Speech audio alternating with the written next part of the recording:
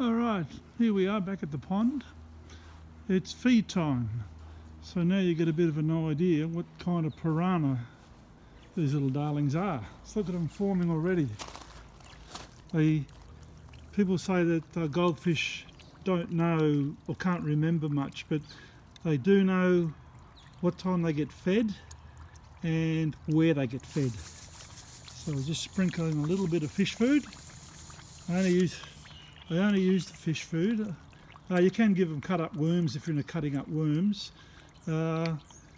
Keep away from bread. I do. I've read that it gives them digestive problems and you could end up with some very sick fish. And